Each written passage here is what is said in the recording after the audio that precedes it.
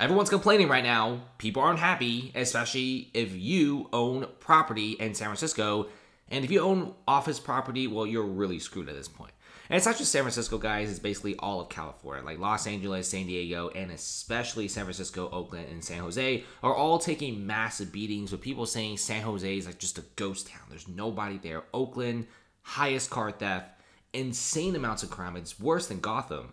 And San Francisco has the highest like homeless population I have ever seen.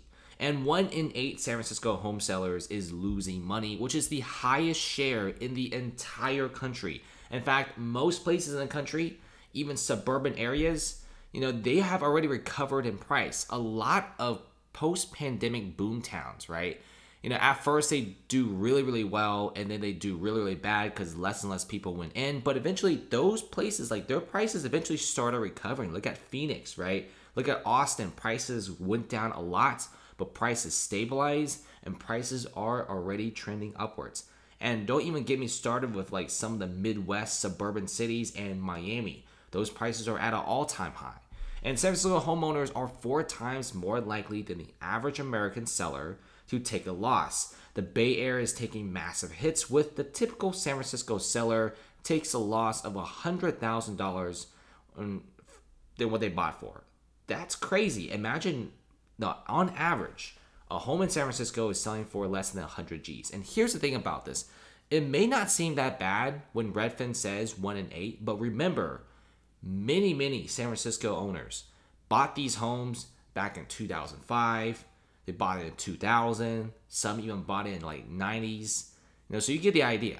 Wells Fargo is a great example. They bought this really, really high-end office in like downtown, which is around this area. And it's a good location too. It's right next to the Trans-America Pyramid Building, which is basically like the Empire State Building of the West.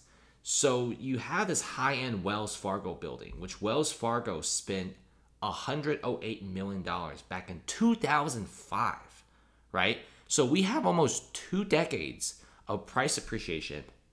And guess how much Wells Fargo sold it for? $40 million. So you're telling me over the course of almost 20 years, you lose 60% of the value of the building. That's crazy. If you go to pretty much most cities around the world in the first world, if you bought a home or office tower back in 2005, you're already up an easy 3, 4, even 5x. Look at Hong Kong. If you bought real estate in Hong Kong in 2005, you're up like 3, 4x easy. Even Japan, same thing. Australia, same thing. Shanghai, same thing. Dubai, same thing, right? But in San Francisco, property values are lower in some cases than the early 2000s, which just shows you how devastated the real estate market is in San Francisco. And it really just boils down to nobody wants to buy it. And the reason why nobody wants to buy it is so many stores are closing. It's a domino effect. It's a doom loop. Because before the pandemic, Valencia Street, which is in the Mission District, it's a high-end street full of bars, clubs, and very, very nice restaurants. This is actually a place where a lot of people like to go, right? Office workers like to go. It's a very hip street. Great restaurants, great vibes. Look at how nice the street looks, right? You got cool restaurants, outdoor bars, even expensive boutique condos, and much, much more. So Valencia Street is high-end, but after the pandemic, when San Francisco lost 150,000 office workers, Valencia Street, which used to be San Francisco's hottest restaurant destination, is now struggling to regain its footing with record vacancies, because Valencia Street used to be one of those places where the moment there is a vacant spot, somebody takes it. But now the Mission is being plagued by homelessness, crime, theft, and much, much more. Okay, now obviously there's still great places in San Francisco to chill, but let's be real, if you're opening a business in San Francisco, no matter where it is, you're going to be facing some of the biggest obstacles compared to opening a restaurant or a business in like another city or just pretty much outside of California. So Valencia Street is getting hit pretty hard, and like I said before, as people leave, more stores close, and more stores close, people leave in even higher droves. And like I said before, the tech workers gone, what is the future of San Francisco? Nobody knows. There's barely any construction. Okay, nobody wants to be in here.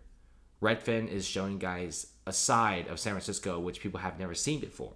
You know, the amount of people losing huge amounts of money in this market is insane. Because real estate, if you buy it in like a decent city, even Manhattan, if you bought real estate in Manhattan in 2005, almost 2 decades of price appreciation, you're making a lot of money. Because 2005 Manhattan prices, 2005 Brooklyn prices are dirt cheap compared to now. But San Francisco, you actually lose a lot of money. And on Zillow, don't be fooled about these prices. These prices may seem pretty high. Like, for example, this very nice condo near the Mission. It's like a warehouse condo, beautiful bones, $1.15 million. 1,600 square feet. I mean, this was easily sold for like $1.5 million before the pandemic. And I guarantee you, this unit, they're not selling it for the listed price.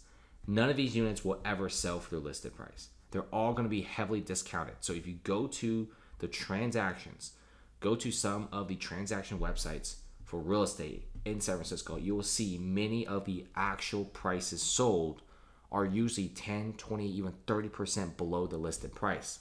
And it's happening everywhere. We're also seeing construction being halted. And people are also saying, oh, you could build more affordable housing. You can't really change these office buildings into homes, because if you want to change it, it's almost $1,000 per square feet, which eventually puts it in like the high-end condo class or the luxury apartment class, which luxury apartments in San Francisco are already foreclosing. Let me show you guys what's going on in NEMA, right? This is a high-end condo building. This is right next to the Twitter headquarters, literally a stone's throw away from Elon Musk's X. Right here. Here's X or Twitter. Here's NEMA. Literally just a crosswalk. And the vacancy of this is an all-time high. They're about to foreclose on the building, and people are saying that the chances of them foreclosing on their $400 million loan is extremely high right now. And look around. You have canceled projects everywhere. This is supposed to be a project that's going to revive a lot of the projects in San Francisco. But look at this, right? $1.2 billion tower. Are they really going to construct it near a homeless encampment? Because Market Street is slowly becoming a massive homeless encampment with record vacancies. So the owners already poured millions of dollars to get architects, get some of the machinery set up, but now they have halted construction. They don't want to build this tower. It's a $1.2 billion tower. And with record vacancies, they're not making any more money. They've totally stopped the project. Go to Miami, go to New York City. If you get the green light to build a massive tower, you're basically set. Those towers make a lot of money. Even Manhattan, towers like these get sold out very easily, especially when you price it reasonably. One Oak is another massive tower scheduled for around the same area as Hayes Point. But One Oak, they didn't even broke ground. They just gave the land back to the lender. They don't even want it. They don't even want to build it. And these are all towers that's supposed to really get the economy going in San Francisco. But with 2 massive cancellations in the construction project for San Francisco, it is not looking great. And the real estate situation is only getting worse with the Federal Reserve hiking at rates like crazy. And the rates are not decreasing at all, guys. Inflation is going back up. Really. PPI numbers, CPI numbers are all terrible. And inflation is going to slowly go back up. Rates are going to go even higher. And get ready. Okay? San Francisco properties are going to get even cheaper.